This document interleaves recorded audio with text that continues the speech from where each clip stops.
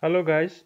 In the last video, I have shown you how to integrate the smart commits with the GitHub. So now let's see how to update the multiple issues or the multiple fields.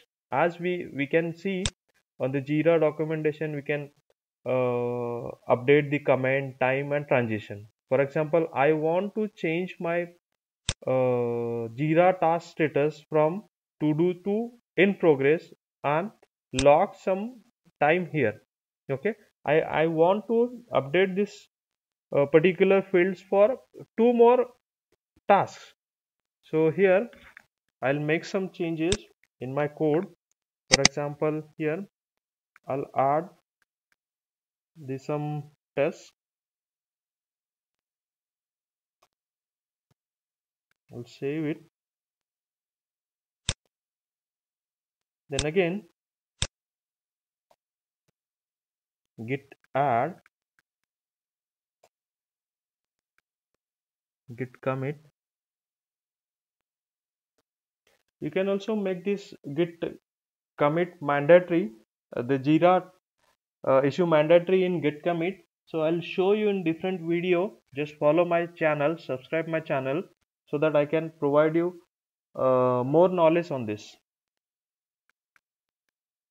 So there is a commit hook that you can provide with the git commit so that developers cannot check in the code or commit the code without the JIRA ID. So my JIRA ID is TST123, like TST1 space TST2 space TST3. So here I want to update the multiple fields like comment,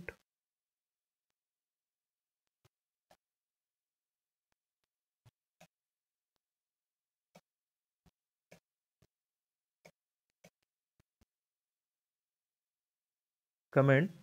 I want to log the time, so I'll provide hash time. So here you'll have to provide the time in the manner like week, day, hour and minute. So I have worked on this particular issue around 30 minutes, so I'll update the 30M.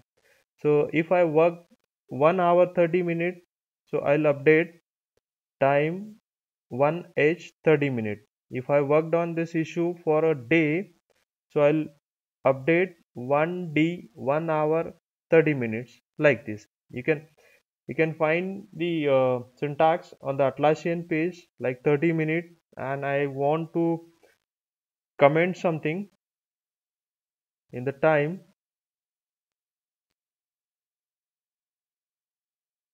Okay, and I want to change the status.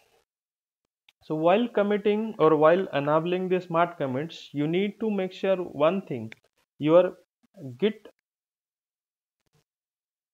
email git email id configured in git server and email id with the JIRA server should be matched, because git has to authenticate your JIRA server, and the user who are committing should have the access to JIRA.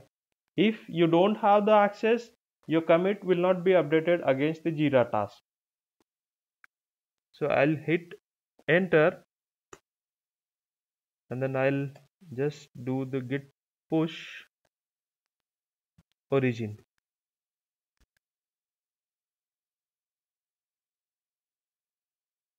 So it has been pushed to the GitHub server. So let's check the JIRA task first.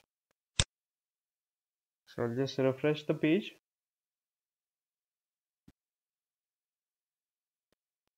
Okay, it is not been updated.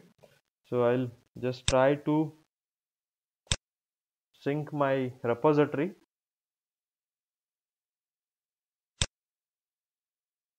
So here, this is my repository, and I'll sync it with the GitHub. So it will pull all the updates from the GitHub server. This is my local server, that's why it is taking time. If you have the enterprise server, which is the publicly open, not publicly, but it should be open for the particular application. So you can easily see all the changes reflected into the JIRA. So the issues, okay, actually the status is been updated done. So that's why I cannot see any issues in my dashboard. So that was the issue. So here you can check the comment. So this is the new change made for demo, and you can check the work log, that is the time spent, and the comment provided for the work log, and the status. Earlier it was to do, now it is the done. So you can check again the against each issue, so that comment is, that field is updated. So you can also check the development for the commits. Okay, the same, you cannot update the different fields for all the these issues. So for further reference you can refer the link that is on the Atlassian. So this is how we can enable the smart commits and use the JIRA, implement the JIRA smartly from the GitHub. So thank you very much. Do like and subscribe for the more videos. Thank you.